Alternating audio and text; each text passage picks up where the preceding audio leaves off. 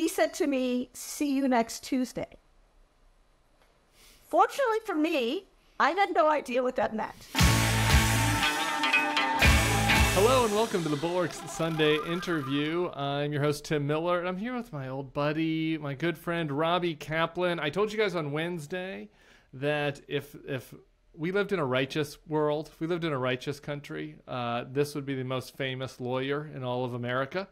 But maybe not for everybody who's listening. So I thought, Robbie, it'd be awesome if you just start by, kind of talking about what you do. You have a public interest legal firm, Kaplan, Heckler, and Fink. You had a book, Then Comes Marriage, How Two Women Fought For and Won Equal Dignity for All. We're going to get through your big cases. There's a ton to talk about, including your deposition of Donald Trump.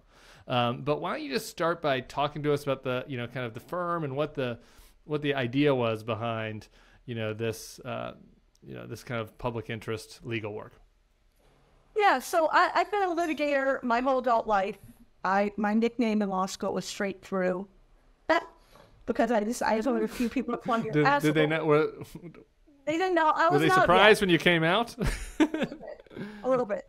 And so, but I had been a lawyer and then a partner a year earlier. I made partner a year earlier at a big New York firm called Paul Weiss. I'd gone to Paul Weiss because I wanted to litigate. It was the best litigation firm in New York. And I also was attracted to the fact that Paul Weiss had a very deep-seated commitment to public interest. And there was kind of a tradition at the firm of people like Arthur Lyman, more recently Jay Johnson and others, kind of going in and out of government service and going in and out of doing, really mainstream, really high-profile public interest matters. So, and I learned tons there. And it made me the lawyer I am today. Then what really happened, Tim, frankly, is Donald Trump got elected president. And I thought that there needed to be a focus on Donald Trump by lawyers who were not only committed to public interest, but who had a background in commercial law, in commercial litigation, because as we all know, Donald Trump was engaged in a lot of commercial litigation in his past. And I kind of had this crazy idea to create a law firm.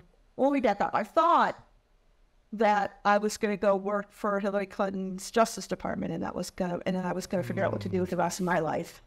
That didn't happen. And then when the election we all had happened, plans that kind of went awry back around then. And so I had this crazy idea to start this firm, and I call it a new-fashioned, old-fashioned law firm because we're not solely public interest, and we have big, high-profile paying clients. I'm trying to think. Right now, I'm doing a case for Diageo, a liquor distributor. I have cases for Columbia University, cases, you name it. We represent big companies all the time, and rich individuals all the time. But combined with that practice, I thought it was very important to have a practice that was devoted to doing cases in the public interest. And we like to divide our practice about a third. A third being kind of commercial litigation for traditional companies and businesses.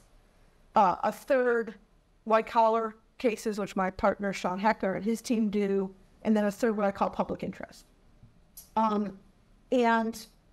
We really believed strongly that if you could apply the standard techniques of commercial litigation, kind of New York commercial litigation, to some of the activities that Donald Trump had been engaged in, that maybe you'd see some benefit, maybe you'd get your hands on some information that's never seen the light of day. I was right on the merits. I was completely 100% wrong on the timing. So we did bring those cases, but as everyone knows, Carroll was only recently tried back in May, and we have a huge fraud class action against Trump that isn't going to be tried. Well, I hope it will be tried starting January 29th. Well, I want to get into the timing stuff with you too, because that's actually relevant to the criminal cases that he's facing. So we've got a ton of stuff to talk about there. But let's talk about the ones that you've worked on the civil side. People are I assume, more familiar with the E.G. Carroll case and the win there. So I do want to get to that. But let's start with this other case that you're talking about, which is just for transparency, where we met. We've been talking about how to go after Trump on this case, me from the communication standpoint, you from the legal standpoint. Why don't just tell people from the start, like, what this fraud class action case is, because I think it speaks to kind of the heart of what is horrible about Donald Trump that gets lost a little bit. Yeah, I would agree with that. So at a certain point in time, people may know this from some other things that they've read. Donald Trump, essentially, it became impossible to continue his real estate business. And the reason for that is, or to effectively continue his real estate business.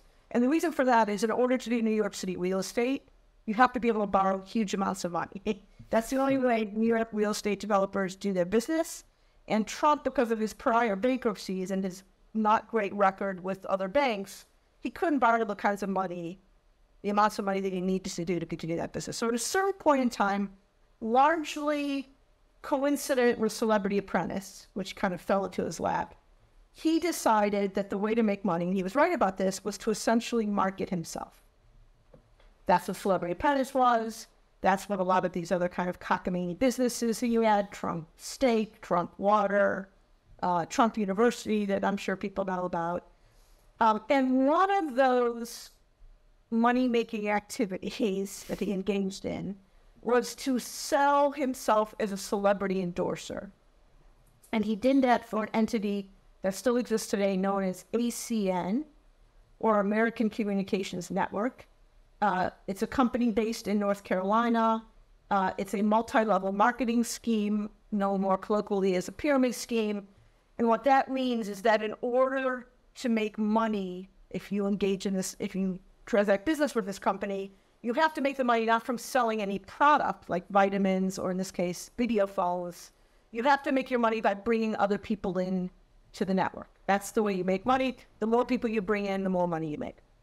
So Trump embarrassed this company for about a decade period. He canceled his relationship or terminated his relationship only when he started running for president.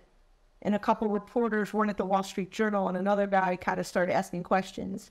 And he decided that wasn't probably a good idea for him to continue. But he made well over $10 million. This entity, ACN, markets itself to to struggling people, working class Americans, poor Americans, people who really want to pursue the American dream, at least as they understand it, but they don't really have the resources or the education to do so in any ways, obviously, that Trump has done. So they kind of got wrangled in to this ACN multi-level marketing scheme. Now, there's things that turn out to be super important about it. One thing is ACN brought people in through these kind of stadium-size convocations, almost like revivalist meetings, where hundreds and hundreds of people would come hear Trump in a stadium somewhere. He would speak, and he would get near universal adulation from the crowd, like insane amounts of cheering from the crowd. I happen to think it's not going to be directly relevant to our trial, but I happen to think that's where he became addicted to it. Like all the Trump meetings that happened after that, all the political things that he's supposed to, he became addicted to that kind of large stadium adulation through ACN. So he was their exclusive spokesperson for a number of years, exclusive celebrity spokesperson. He recorded videos that were used consistently to bring other people in, and he spoke at these kind of stadium meetings. His rise ranged from just kind of what I would call just generic lies. This is a great company. I know business. I know real estate. This is a better investment than real estate. You can trust me, that kind of stuff. Yeah. To, I had a bunch of guys do due diligence on this company, and they looked at it, and they told me that it's great, one of the greatest investments you can make. To just flat out objective lies, like this company sold more video phones than any other company in the United States last year, just demonstrably flatly false. To my all-time favorite, which is people think I do this just for the money, but I do this because I really like the company. And so we represent a class of really working class Americans. Our lead plaintiff, one is a hospice nurse, and another one was a furniture delivery man. And they say that they were dubious about ACN, but they believed in Trump. They believed in Trump through Celebrity Apprentice, and they bought into it and lost their hats, their shirts and their hats, because of Trump. So that's the case. The only other thing I should say is he had this company on Celebrity Apprentice twice. One time for a bonus of a doubleheader, a whole hour of Celebrity Apprentice. selling these insane video phones. And one thing to know about the video phones is these video phones were being marketed at a time when Skype and other software like that was already available on your smartphone. So there was no reason whatsoever. And these were huge phones that looked like small computers. They had to be hooked to your phone. They had to be hooked into your electricity. And here's my favorite. You could only use the video phone if the person on the other end was also using an ACN video phone. Oh, my God. Yeah. So it would be funny if it wasn't so nefarious and sad. I want to hear your kind of assessment of his legal vulnerability on this. But to me, like in my area of expertise, I think this has been the big failing of the anti-Trump efforts to expose just how, like, the big lie before the big lie, the foundational lie about Trump was that he cares about the forgotten man and working people when he spent his whole life fucking these people over. Yes. That's like that to me is the foundation. And we tried to do a little bit of that in the 2016 primary, but to my frustration, it was a little bit too little too late, and not enough of the ads were focused on that. And I think the Democrats have done not that great of a job of making that case. And then it's harder once he gets in there. There's so many other things to talk about, so many other scandals. But so I think that this is important, A, because these people's stories are important, but B, because it goes to the heart of his message. So anyway, I'm wondering your thoughts both on that and the legal prospects of this case as it comes up around the corner. Which is part of the reason I think he is able to do that, and the reason he gets all this support from people who think he's a huge success is, frankly, Celebrity Apprentice. I mean, Mark Burnett was brilliant at it. The show was brilliant. Even Eugene Carroll admitted on the stand that the show was brilliantly done. Yep. And we have the outtakes, actually, from the 2 episodes that ACN was on, and some of it will play at the trial. It's insane. It is literally insane. In what way?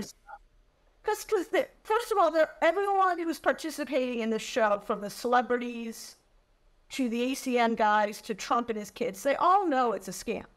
Right. So they're all talking off camera, knowing that this is a scam. Right. And there are some excerpts where he's, again, going to what I think is his addiction, he's like talking to some of the celebrities about, no one can get more people into a stadium than I can, Star Jones. Right. Can you get 5,000? You know, it's crazy, though.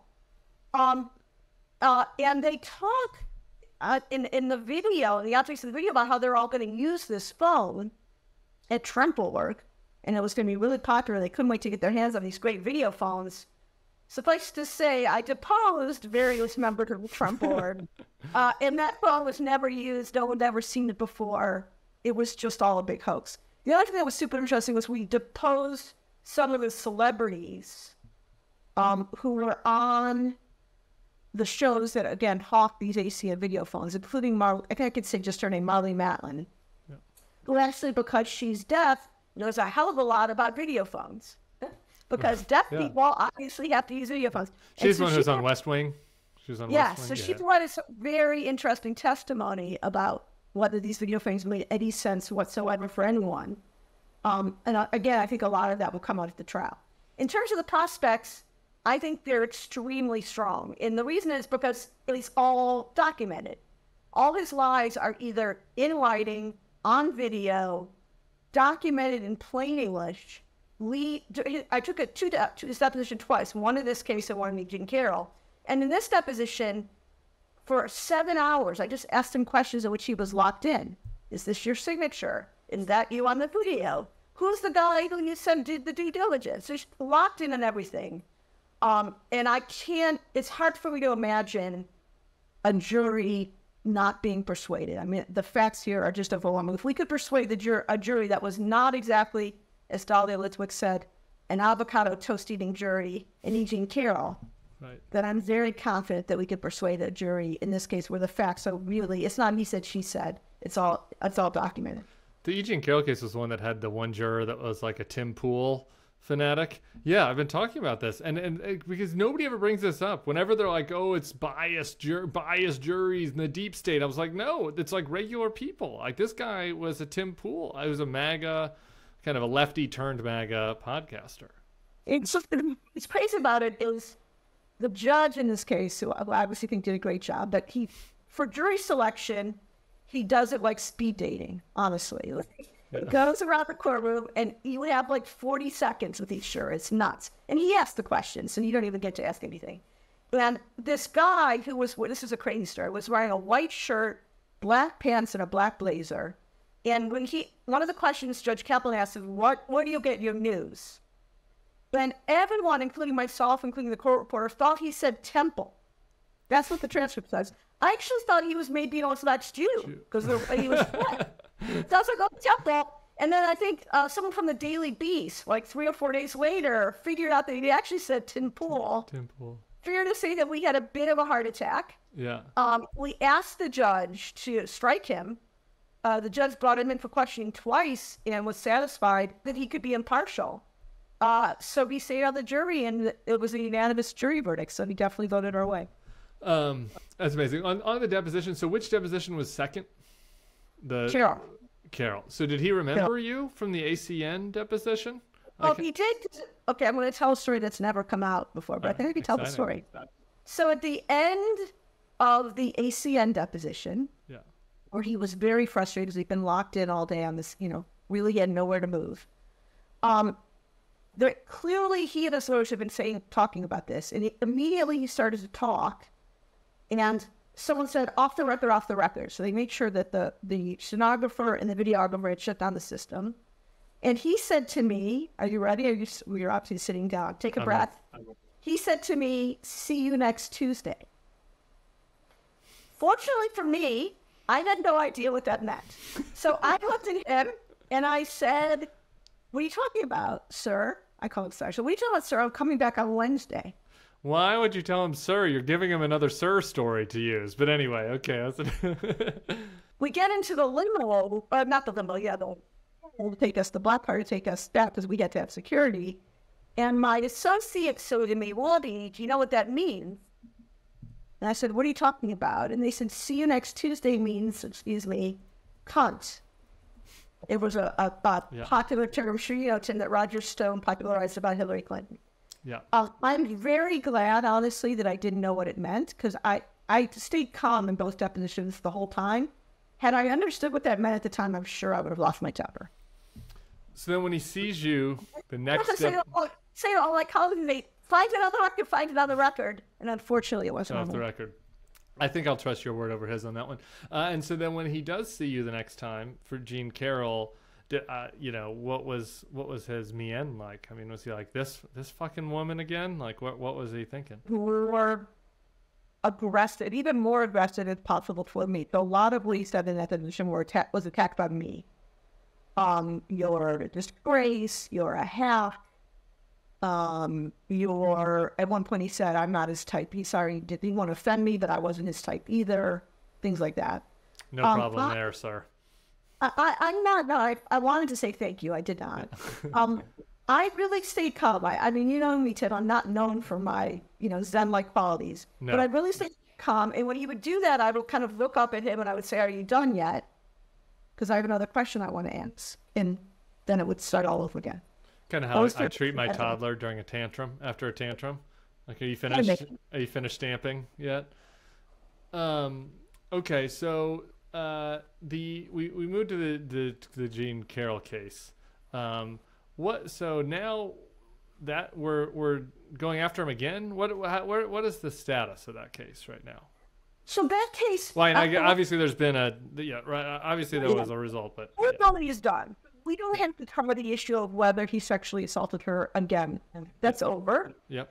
But because of some complexities having to do with the first time that he defamed her, he was still president. Right. And that was all this whole host of complicated federal issues. That case was delayed. It went to DC Court of Appeals and then came back. That's what I'm talking about, the court's not moving so quickly. And so all that's left to do is to decide what were the damages to Jean Carroll for the first time that he defamed her, which was in June 2019. Those are the highest damages in the case because that's when the whole thing came out. That's when he was president. That's when there were, I think, something like hundreds of millions of impressions on social media. And so all that a jury has to do in that case, it should take more than 2 days, is decide what the damages were for that first defamation.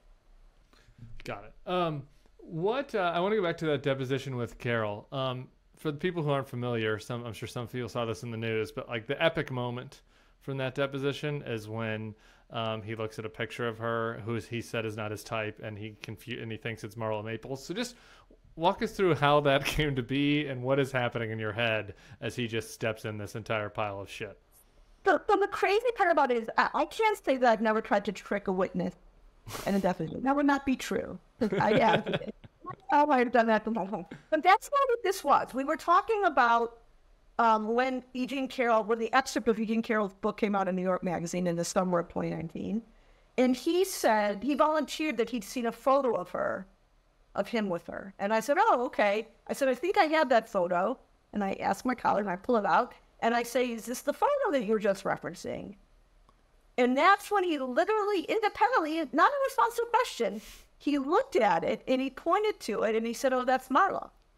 And I said something like, "What did you just say?" I was so shocked. And he said, "Marla." And then Alina Haba, his lawyer, immediately jumped in and corrected the record. But here's the thing that hasn't come out, which is great. I think it had a big impact on the jury. Then he was classic cop, because once Alina had clarified for him that it was not, in fact, Marla Maples, his second wife, it was Eugene Carroll, he said, "Oh, well, I guess the photo's just very blurry." So it was classic Trump. This is not a blurry photo. It's like a Getty Images photograph. The jury saw the photo. And at the closing, I said to the jury, that's classic Trump. That's what he does. He will lie about anything, anywhere, at any time, if he thinks it's to his advantage. He knew he made this mistake. It dawned on him. They made the mistake, so all of a sudden, the photo was blurry. That was better than the original mistake in certain ways. I mean, the whole element of it is how does he find himself in this situation? That he, it's like the compulsive liar. It reminds me of, I had a little phase when I was in middle school, I could admit to listeners, where sometimes I would just lie to my mother about things. She'd be like, "What grade you get on the test?" And I'd be like, "A." And I'm like, I know that in 2 weeks she's going to say it, right? But I couldn't help myself, right? I had a brief compulsive lying phase as a middle schooler. He has that at age 76. Correct. And it's and that's what this was. I'd love to say it's like dementia and he's losing his mind or his glasses or something, but that is it. He just has this contrarian, compulsive lying element. How'd you think about dealing with that as deposing him twice? For me, it's so fun. And I think maybe it's probably one Eugene Carroll case of this because he just can't help himself. Two other good examples from Eugene Carroll. One, I asked him if he ever gone to Bergdorf Goodman, which, by the way, is 2 blocks away from Trump Tower and literally across the street from the Plaza Hotel that he owned for many years. And so, I asked a question, and you can see the line it's kind of like a tornado. You can see it gather junk as it goes on. So first he says, no, maybe a little bit, but not very often. Then he says, no, now that I think about it, maybe my wife shopped there, but I never shopped there. And then he says, oh, no, I never went into Bergdorf Goodman. So we put on the stand at trial 2 former Bergdorf Goodman employees from that period in time, one of whom saw him outside the store, and one of them, I think the other of whom was aware that he shopped at Bergdorf Goodman. Yeah. So again, we didn't get into evidence, but in one of his books, with the judge delighted in at the end, I think he thought enough's enough, Robbie, I get it. But in one of his books, he says he recommends that people buy people gifts from Bergdorf Goodman. So again, he just can't help himself. Well, he probably didn't write the books, so it's just it's just lie upon lie. And anyway, the other thing that really helped us is there's a famous interview that ended up being very important. Let me back up. So Eugene Carroll at this point in time had a TV show on Roger Ailes' first network called America Talking. The show was filmed at Fort Lee, which is where they had studios.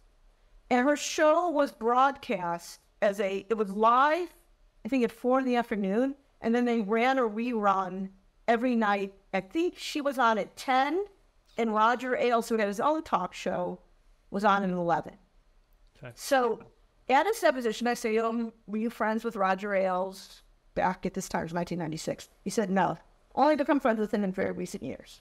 Then at trial, we showed the video of Donald Trump being deposed by Roger Ailes in November 1995, so it's pretty soon before this happened. They're talking about their killing. It's very clear that they, at least on camera, are good friends. So being deposed, being interviewed on the show. On the being interviewed on, sorry, on her show, excuse me. Being interviewed on the show. And we show it to the jury. And we say he didn't know Agent Carroll. Of course he knew Agent Carroll. He knew when he was at the studio. He knew because when he watched the show at home, these were the old days, he had to turn on the TV to that channel. Yeah, and if he was like a little bit early, he would see Agent Carroll. How is E.G. doing, I guess, before we move on for that? I would love to hear just kind of her mindset through all this. What a brutal process.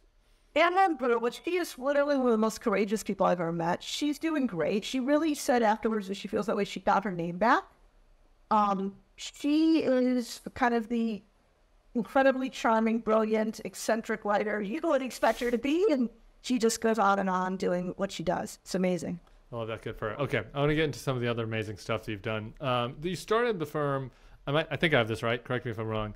Like basically the first big public interest case you took on as you were leaving was this lawsuit after the Charlottesville Unite the Right rally, and it was pretty creative. It had. I guess let's put it this way: had you not done it, like maybe nobody would have done it. Right, like it's not as if that there was somebody coming to you and saying, "Hey, we need to do this lawsuit." It was like you identified this as saying that these guys had. Well, you just tell the story. Talk about how you got into the Charlottesville lawsuit. Well, the Department of Justice, namely the Civil Rights Division of the Department of Justice, which was started after in the 1920s to deal with these very issues, should have done it. And Jeff Sessions was on the AG. Call me crazy. I didn't think he was going to do anything about it. Yeah. And so it thought to me like someone needs to do something about what is obviously a terrible, violent conspiracy that violates the Civil War, the statutes that implemented the Civil War amendments. So we dusted off. We were the first people to dust off the KKK Act, which hadn't been used successfully since the 1950s. They'd been used for kids who went on buses down south and then were killed. There have been a couple cases that were successful then, but it hadn't been used successfully since then. And we dusted it off and brought a civil rights conspiracy against the leaders, the organizers, and then a couple of the foot soldiers, including the guy who drove into the crowd who engaged in the violence in Charlottesville. And at the time, this is what's so crazy about it. At the time, I had no idea of two things. One, that I was starting a vogue for bringing cases under the civil rights statutes. A lot of the laws, the cases today, including the Trump prosecutions, are brought under those statutes. A lot of the January 6 cases as well, the civil cases. This is kind of an important point. Let's just pause there for a second. So do you think that I mean, obviously it had a direct impact on that, right? I mean, like these guys are kind of searching around for statutes under which they could charge Trump for these like obvious crimes, but that are unprecedented in a lot of ways. And so the fact that you were successful in Charlottesville, do you think that there was a direct line on using this statute? Yeah, I think it did. And some of the earliest suits, there were civil suits brought against January 6th, and those were all under similar statutes. Yeah. So, yeah, I do. So there was that. And then B, the fact that the defendants in our case, for the first time it became famous, it probably wasn't the first time, but for the first time, were able to use social media to organize a violent conspiracy nationwide, obviously also ended up being a very big deal later, as we saw on January 6th. Right. At the time, I had no idea. I was hoping it was going to be a one-off. I didn't think this was going to be a pattern. But we did see in Charlottesville the ability. Well, let me back up. After these laws were passed, if people wanted to violate these civil rights statutes, they would don a white robe and a hood, and they would go into the forest in Alabama or Mississippi, and they would lynch African Americans. And today, you don't need that. All you need is the ability to get on your internet, get on Discord or one of these other websites with a hashtag. You have anonymity by definition. Yep. And you don't have to be local people in the forest of Alabama. These guys came from all over the country. Right. The ability of people to engage in this kind of conspiracy today, I'm not saying that was anyone's intent with social media, but using social media is petrifying. And again, same thing on January 6th. Yeah, it's interesting. I interviewed the head of the South Carolina Republican Party a couple of years ago. He's was one of the remaining, too conservative for me, but normal types, not a QAnon crazy. And this was something that he observed, right? When I was like, how is the South Carolina party gone so nuts? And he's like, because these guys can organize. He's like, it'd be two people, he's like, we always had these guys. There'd be two people in Spartanburg and two people in Columbia and two, right? But now it like makes it a lot easier for them all together. And he observed that's how they were taking over local parties in South Carolina. So anyway, the Charlottesville case, so essentially you sue the leaders and a couple of the foot soldiers in this. What do you think impact that had? Because that part now, Oath Keepers, there have been other groups that have still, that still exist. Obviously, domestic extremism on the rise. But that specific Unite the Right, alt-right, Richard Spencer thing really has kind of fizzled since then. So, yeah. Since then, you see lone wolves, unfortunately. So you'll see people like the guy in Pittsburgh, things like that, Poway, et cetera, that are terrible. But they have not tried to engage, at least as far as I'm aware, since then, of kind of this mass violence that clearly was the goal of Charlottesville, and they accomplished their goal. And I think it's because of the trial. I mean, we finally get verdicts, we're on appeal, but we're gonna bankrupt these guys. And to the extent they have any money whatsoever, we're going to take every penny they have, including Richard Spencer, who definitely has money. Yeah, he's still popping around on social media. I see him sometimes. Like he's trying to rebrand a little bit, kind of as a soft Nazi. Instead, he disavowed some of his earlier beliefs, I think. Yeah. Mm-hmm. Well, bankrupting Nazis, that's a win. Getting Trump for sexual assault, getting some money out of him is a win. So that's pretty good. But the big, actually, I want to talk about the biggest win, I think, for us from a personal level, which was the Windsor case in front of the Supreme Court. But before we do that, before we get off Trump, I'm curious about just your legal expertise of the criminal cases. So we're looking at, the two Jack Smith cases, the Georgia case. The things that our listeners obviously care about is what you alluded to at the beginning, timing. Like, what is your just assessment? Just putting it outside or putting on your legal eagle hat for like whether it's possible that we might get some kind of resolution or some kind of action between now and the Republican convention. So I just took a big kind of intake of air.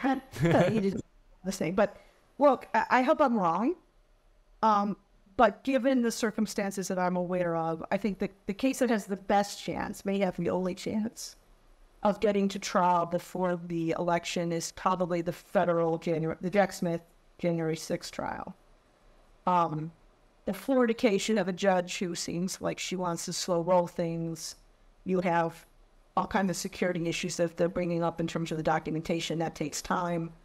So I hope that's in certain ways the easiest case to prove. But unless you have a judge who's really moving to push it forward, that's going to be hard to get to trial before the election. Atlanta, there's going to take at least 6 months, maybe a year, fighting about where the case should happen in the first place. Trump's going to say it should be moved to federal court. That's going to take a lot of time.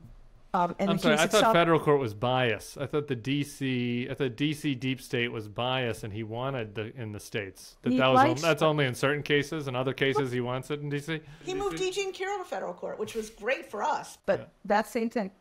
So that's going to take time in Atlanta. And the conspiracy, while incredibly compelling, is very complex. A lot of defendants. That's a big thing to try. January 6th, you have a judge who's very experienced, who moves things quickly, and you have a great prosecutor in Jack Smith. So that's where my hope is. But look, I hope I'm wrong. I've never so much wanted to be wrong in my life. But the merits of them, I mean, let's just of the three. Obviously there are different kind of views, but you feel like they're strong cases against him on the merits. Every single one of them. I mean, I think Florida's open and shut. I don't know what his defense could possibly be there. It's and the fact that he was showing Iran battle plans to women at Bedminster is truly insane. The other two cases are more complicated, but it sounds like they have such overwhelming testimony, all from Republicans, that it's going to be very hard, I think, for him to put out much of a defense. And the one thing we still have in this country, and I sound a little bit Pollyannish. I don't mean to be Pollyannish, but the thing we have is when you put facts forward in a court of law, with the rules of evidence where you can't lie, or if you do lie, as in Carroll, you can show the lies. I still have faith, especially from Carroll, but juries are going to follow the facts of the law. And so I think even if it's a jury that all voted for Trump, I still think the prosecutors have an extremely high chance of prevailing. So on the Dumb and Dumber, so you're saying there's a chance scale. What do you think is the chance that, like, you know, he actually goes to jail from one of these cases? I think his best chance of going to jail is the Atlanta case. The federal guidelines and the federal sentence for this stuff just aren't that severe. It seems to put a former president in jail as a BFD. And it may happen, but it seems to be harder. So I shouldn't leave the champagne on ice, you don't think? Yeah, I wouldn't leave the champagne on ice. But I guarantee you that he's very scared of that. Yeah. For sure. What do you think about one other thing on those cases? On the right, you're hearing now increasing, you know, agita over going after his attorneys in the Georgia case, you know, and all of the ramifications that go along with that. So as an attorney, has to make these choices. I was just curious what your thoughts are about that. I mean, about Jenna Ellis's exposure and Rudy and all those guys. I guess my answer is there are attorneys and there are attorneys. Some people, most attorneys, I think, feel an incredible obligation to adhere to certain standards and to only do acts that are legal and only recommend that your clients do things that are legal. And most of the time, 99% of those time, those lines are pretty obvious and you know when not to cross them. And if the allegations in the Atlanta lawsuit and in the DC lawsuit are true, and I have to assume they are, those were not close questions. Those attorneys cross lines that a first-year law student would know not to cross. Why they did that, I'm not a psychologist. I'm not going to try to explain that. But it's not an attack on the attorney-client privilege or the attorney-client relationship. It's an attack on a group of people who got together and just decided to break the law. Jeff Clark, by the way, is long been one of my favorites because he's the guy who removed the Evening Carroll case to try to stall it from state court to federal court on the theory that the government, the DOJ, should defend. He signed the original removal papers, the Westfall petition, so he's been on my radar screen for a long time. Okay, so while we're on champagne on ice questions, the Clark, Rudy, Ellis, like it seems like their exposure in Georgia is pretty real. Very real. And especially everyone in New York has been commenting, especially all the lawyers. Rudy Giuliani, when he was U.S. attorney, he was famous for kind of reviving the RICO statute and using it against a whole host of people. The irony that that's today what he's been charged with is I don't even have an adjective to describe it. Yeah, so the craziest thing about that with Rudy is if in 2002 he had just flown to Sicily and retired and drank wine and ate pasta and greeted visitors who wanted to come kiss the ring, like you'd have renamed LaGuardia after him. And like here he is looking down the face of real jail time over a statute that he was famous for. Quite the story. Why was he volunteered to go to the Ukraine for Trump? It's like he couldn't stand not to be in the mix. That's got to be it, right? It literally makes no sense. Yeah, I think that the desire to be in the mix, which I've written about a lot, I think is a big part of it. Also, I think alcohol poisoning is probably not helping him. Okay, before I'm going to lose you here, so I want to feel feelings. We know the result of the Windsor case, obviously, which has been good for me. I'm married and I have a child I took to kindergarten this morning. What I just kind of want to go back with you to like when you met Edith and kind of like what was the origin story of that case and like how confident did you feel and just tell us that, you know, the dime store version of that story getting to the Supreme Court. It's totally about kind of the randomness and maybe not so randomness of life. And what happened is I got a call from a friend of my wife's who was a headhunter, did like legal headhunting, and who said, I know this woman, Edie Windsor. She had to pay a huge tax bill when her spouse, the Aspire, died, and she's been looking for a lawyer. The day groups have turned her down. Would you talk to her? When this friend of mine said that to me, I knew exactly who she was. It only came out after the case because we had put this in our brief. But the reason I knew exactly who she was is flash backwards, 18 years. When I was in my third year of law school, and I came out of the closet, I was not so eager to come out of the closet, so I waited to the last possible minute. I'm sorry, I'm not going to age you and say what year that was, but the last third year of law school is not too late. About a redacted number of years later, I didn't come out till my mid-20s. Okay, so I think you did pretty good. So what happened? My parents came to visit me in New York, but yet it was my bad luck that it was gay pride, and so they kind of had to wind their way through gay pride traffic to get to my apartment. My mom got to the apartment and started kind of bitching. What's with these dykes on bikes? What's with this? What's with that? I said to her, Mom, please stop, as moms often do. She continued. I said, please stop again. She said, why? Why do you want me to stop? Are you gay? I said, yes. And in the most kind of like a bad Jewish suburban soap opera, she literally walked to the corner of the apartment and started hitting her head against the wall.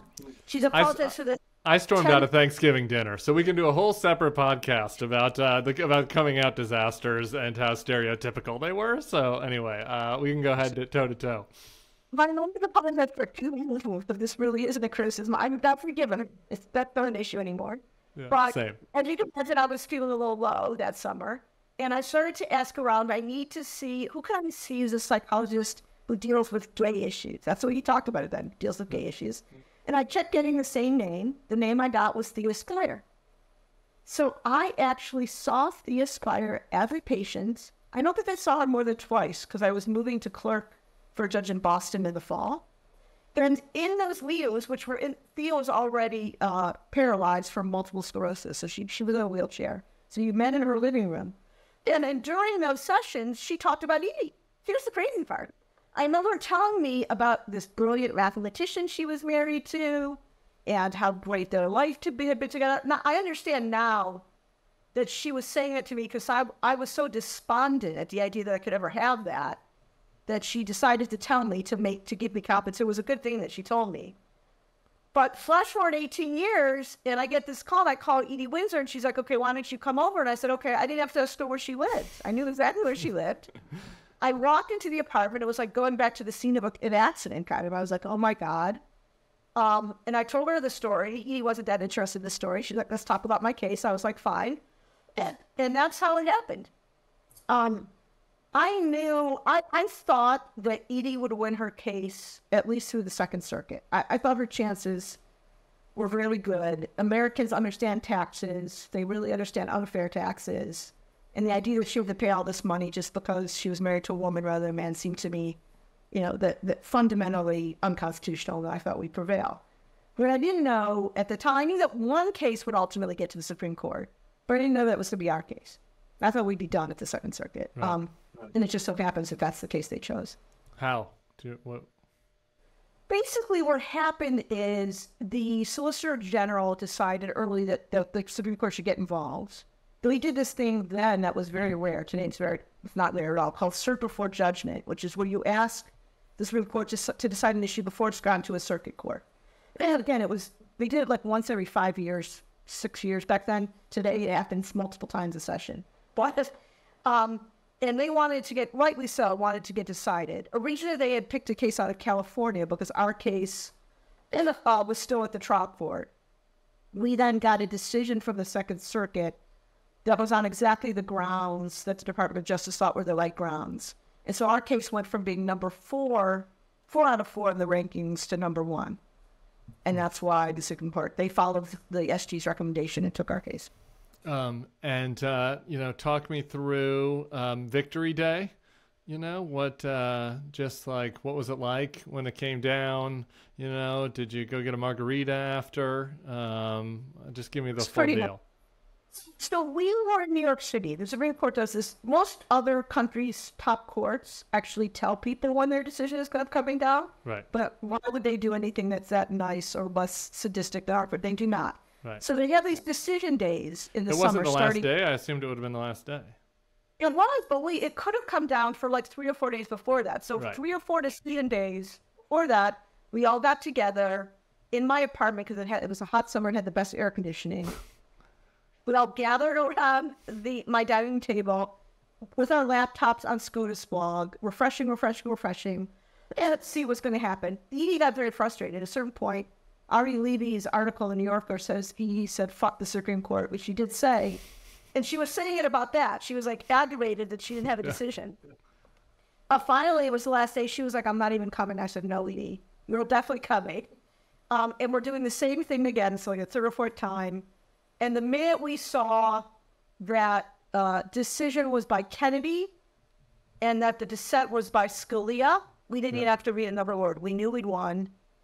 There's this great photo of it. We had a photographer there of complete insanity broke out in my apartment. I'm screaming. My wife is crying. And then Obama called a few minutes later to congratulate Edie from Air Force One. I think she hung up on him by mistake at least once. And then, like, the rest of the day, I mean, he loved it. She deserved it and she loved it. She was kind of riding around the city of New York and like, I don't even know what celebrity to compare her to. Like, we would drive down the street, people would come up to the cars to touch her. Little mini ticker tape parade type thing. It was insane. And there was we had a big celebration at Stonewall. What was the expectation? Like, you were worried it was going to be 5-4 either way? Was it just Kennedy, or what was your level of confidence? Yeah, we thought it was 5-4 either way. We thought we had Kennedy. Well, our whole brief, everything we did was written to appeal like Justice Kennedy. Like we cited it. He'd written all the gay rights cases at that point, so we could cite his own cases. But during the argument, the Chief Justice was particularly irked with me. I think it's fair to say. And we took that as a signal that he knew that we had Kennedy, that he realized that he was on the losing side. So we were pretty nervous, but why was he? Was Roberts then? It was Roberts then. Still, yeah, right? he voted. Yeah. He dissented. Yeah. Why? But why was he irked with you? Because he realized that we had Kennedy. Oh, got it. I think that's the way we read it. I mean, there's no way to know. It's like reading tea leaves, but that was our best guess.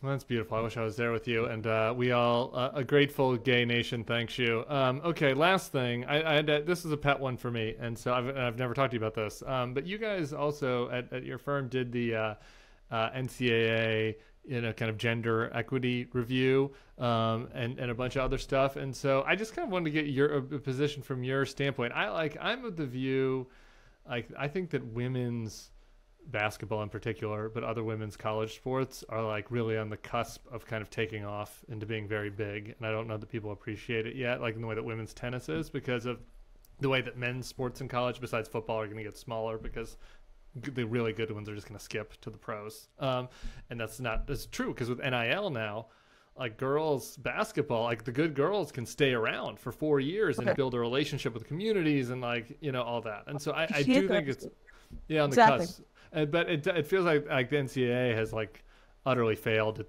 these athletes in like a million ways. So anyway, I was just wondering what your big takeaways were from your kind of review of all that. So first big takeaway, we hired an economist to do the analysis. It was exactly what you just said, was that, one of the arguments for not having equal treatment for the Final Four was that men earned so much more and it was so much more valuable. Yeah. And I finally, when we got assigned to do this, I was like, we just need to know the truth. I don't know what the truth is. Yeah. I'm not an economist, but I'm hiring economists to tell me the truth. And this guy did an analysis, and he concluded exactly what you said, that the growth potential for women's sport, women's basketball and other is just ginormous.